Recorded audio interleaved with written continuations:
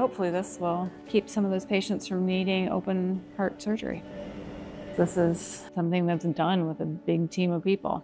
And we have that here. To be able to make a difference in all of those kids' lives means a lot.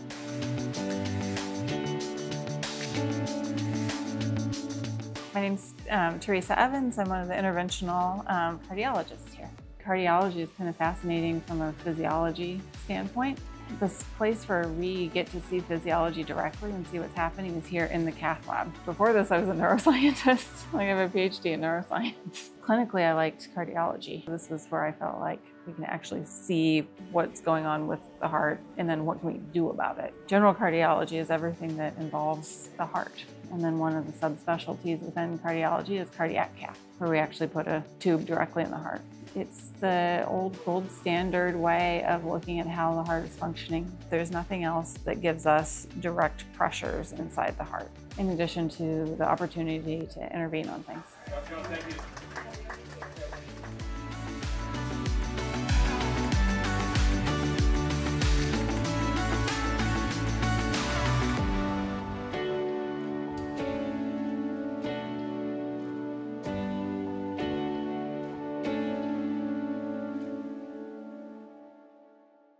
The Harmony valves are nice because it's a large transcatheter valve.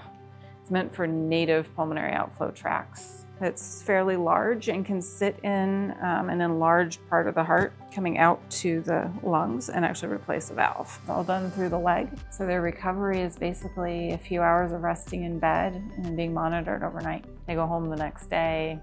It's not a big open heart surgery. It's very nice to say, oh, you had a problem. We were able to fix it. We can show you the results and now you're home. And that's really nice to be able to see that.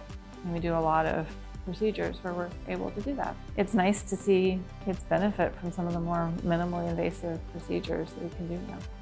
It's fun to see new things come in and see more and more things that we're able to do in the cath lab. And as time goes on and as technology changes, it's neat to see, and it's happening pretty fast.